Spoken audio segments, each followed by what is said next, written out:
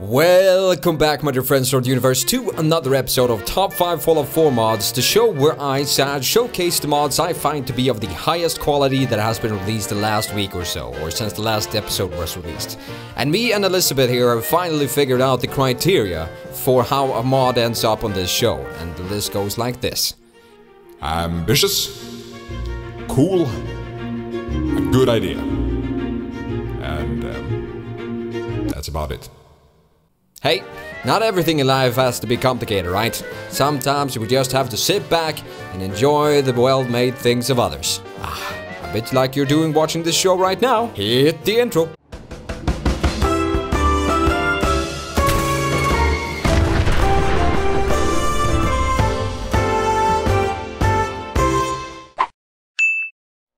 First off, I'd like to say that Elizabeth and I had the idea that she should get a new haircut that would be a little bit more fitting to her feisty persona. Well, you left me bloody naked on the roof at the end of last episode, so I better get some compensation for that. Well, Elizabeth, you are welcome. Even though I still have a feeling that you want to kill me for that. I do. I knew it. Let's leave her muted for the rest of the episode. I think I should get a real female voice for her one day as well. If you know a female person, or if you are a female person that wants to voice Elizabeth from time to time and have time to do so, then hit me up with you. Enough with the silliness and off with the first mod of today's episode. On spot numero 5, we have the R91 standalone assault rifle by FF7 Cloud Strife. And the main reason I wanted to showcase this mod is that it's just refreshing seeing people try to do normal, real-life inspired weapons once in a while. I am a fan of World War history and a fan of military stuff in general, mostly because that shit looks cool and packs a punch, not necessarily for what it's used. Sometimes it's just hard to explain why you like things even though you might not support their uses. I feel like a hypocrite. This gun comes with two variations, one that fires 556 bullets and one that fires .308 bullets. I'm not entirely sure how that's pronounced, if I'm gonna be totally honest. You're more than welcome to inform me in the comments below if you'd like. If you feel like you miss out on assault rifles in the game and want a new one, then definitely check this one out. I get a feeling that this weapon will have updates in the future as well. If you don't like it now, then maybe check back for it in the future as well. And one thing that I've noticed while making this footage is that the bullets seem to go the direction that your camera is facing. It doesn't seem to happen with every weapon though. Which, well, it looks pretty derpy. But should not be something that you will be affected by if you're not making stupid videos like I am. Next up, we have the color map 4K with location by Virus Said. And this mod changes up your map not only graphically, but with tons of information about where you can build settlements, find power armors, bobbleheads, and more. I guess some could find this map a sheet map, really. I'm lazy, so I would just call it a personal assistance map. Putting it like that sounds like I'm retarded, but I'm not. Just lazy from time to time. Might be a slight collaboration between the two somewhere. Arguments can be made for that in the comments below. But, however, if you feel like adding icons on your map is not a thing for you, you can just use the version without the spoils. I like this map and I'm probably gonna continue using it even though it's pretty unimmersive and unlore friendly. Hashtag making up words since 2016. Is it non-lore friendly? Lore hostile? I don't have a clue. You can use this map with the standard Pip-Boy effect on or off. Just add or delete the text on the screen right now to your Fallout 4 ini file. And yeah, good to go. And since I've discovered some sort of grassophilia thing in myself since starting this show, next up we have yet another grass mod. It's the New Landscape Grass by Cipriano, which is a mod that replaces the grass in-game with the pre-war grass. And the more I use green grass and mods that adds more green to the game, the more I like it. Fallout 4 overall feels the least Fallouty of any of the Fallout games I've played, so changing it up some more might just be fitting. At least from my side. The only downside I've seen with this mod is that it messes up the textures in some areas on the ground, which at the moment is a big negative for me. Probably gonna use it anyhow, but if the mod author or someone else fixes this, I'd say this mod is sweet as candy. Next up, we have one of my personal favorites so far. which is so freakishly ambitious and fun to do in my opinion.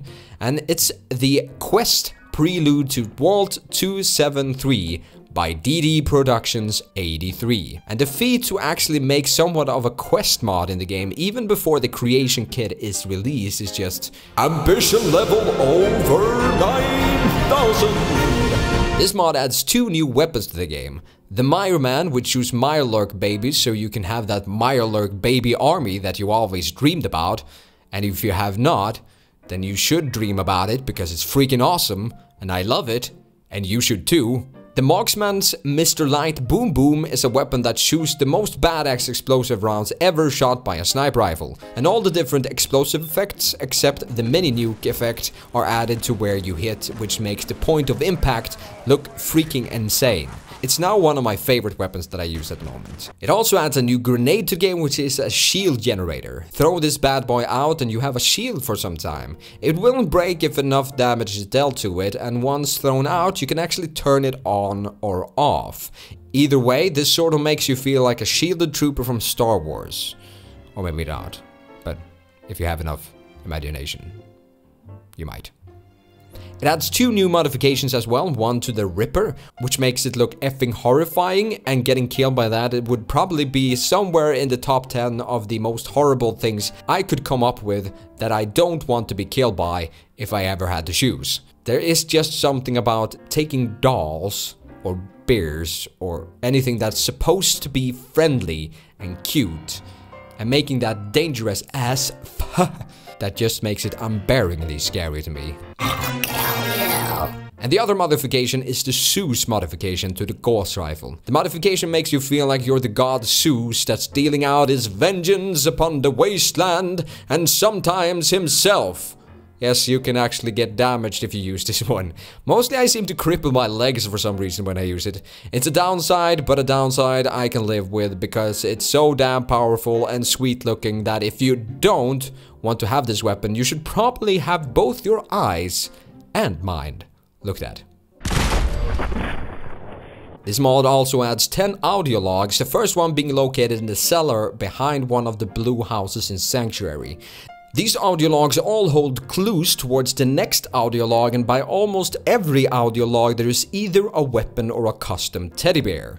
All the teddy bears gives you custom made buffs, and they also look on a badass scale from 1 to 10, about 24. This quest mod is not an official quest and will not award experience or generate a quest in your Pip-Boy, but that makes it all so much more fun to look for the next audio log, since there is a challenge to it.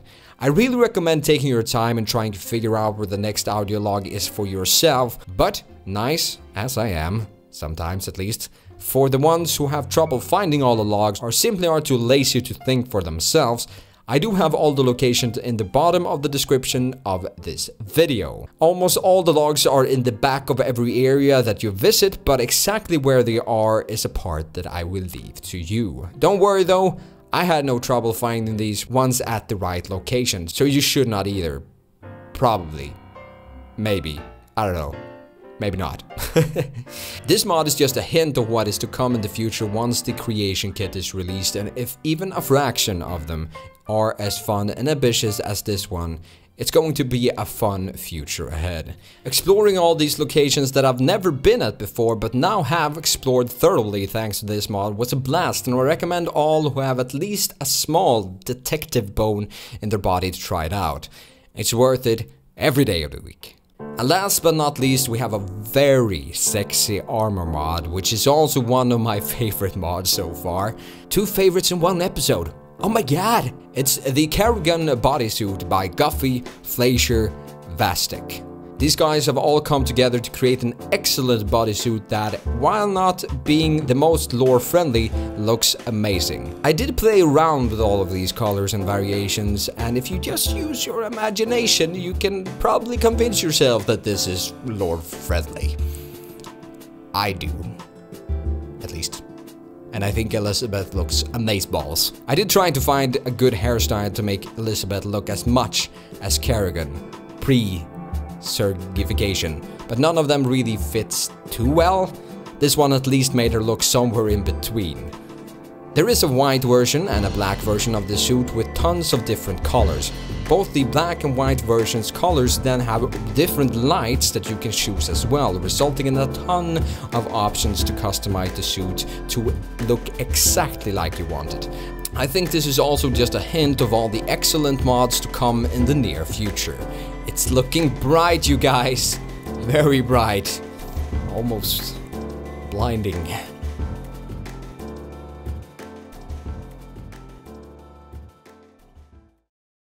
Now I think it's time for another skit. I'm very sorry. There will be no other skit. Elizabeth have explicitly said no more making fun of her. I'm trying to be funny overall. She'll eat my testicles. And I like my testicles. They'll probably be of use one day. She really hates it though. So no more skitting, sketching, performing, or acting. Elizabeth thinks I suck at it either way, so not worth it, I guess. Oh wait, is this the skit?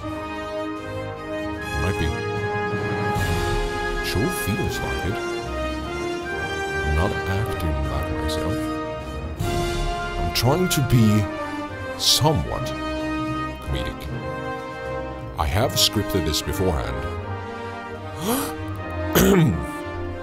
Well, don't forget to subscribe for future videos, and until next time, you beautiful thing. Bye.